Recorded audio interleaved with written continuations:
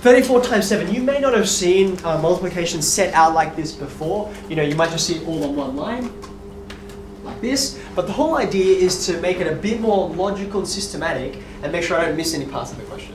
Okay? So the reason they've set it out like this is to show I've got two different parts of 34 that I'm going to multiply one at a time. So I'll do 7 times 4, then I'll do 7 times 30. Okay? So 7 times 4, my 7 times tables. 7, 14, 21, 28 is the fourth one, right? So 28 is 7 times 4, that's what I put underneath. I've done the 7 by 4, now I'll do the 7 times 30. Now because it's 7 times 30, and not 7 times 3, which is just what looks like it's there, that 3 actually has a 0 hanging on with it, right? So a 0 comes up straight away, and now I can do 7 times 3. And I just did the 7s, so 7, 14, 21, 2, 1. So I've done the two parts now. I'm going to add them up, which gives me 238. I didn't reverse order, but that was a bit naughty, but that's because I think I knew what the answer was.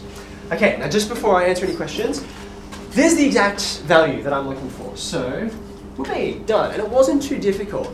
But here's where this comes in and is really useful, right? 34 times 7 is one of those kind of messy numbers, right? So what I'm going to do is just to check that I know I'm in the right ballpark and I haven't done something crazy and wrong, I'm going to round both of these numbers and see what happens, right? So when I round these, 34, I'll round that to the nearest 10.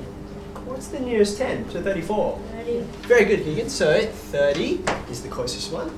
And then when I look at 7, I can round that to the nearest 10. I don't have to, but I might as well. The nearest 10 to this is, 10. well, it's just 10, isn't it, right? So 30 times 10, that's super easy. That's 300. Now, 300, as it happens, because of my rounding here, it is a little bit off, but at least I know, like, I don't have the wrong number of zeros or something like that. I'm not half or double what I'm supposed to be, so I know I'm sort of in the right ballpark, okay? And for each of the questions you do, when there's one that's really hard, and you've taken a long time to go through, and you're like, not sure how accurate I am. What I'd like you to do is try rounding, right? Round each of the numbers to an appropriate accuracy, and then give it a shot. Because they're rounded, it's easy. And then you'll know if you're roughly right. Any questions on that? That's it. I'll do it a different way. I do 34 times 7. When I do 28, I put the 2 next to the 3, and then You put the numbers up there, like this, so you go 8 and then 2, is that right? Yeah, and then you go 7 times 3, yeah. so you've got 21 plus 2. the 2, which is the 22. That's absolutely fine, that's all okay. I think that's all right. You can see, we ended up at the same answer.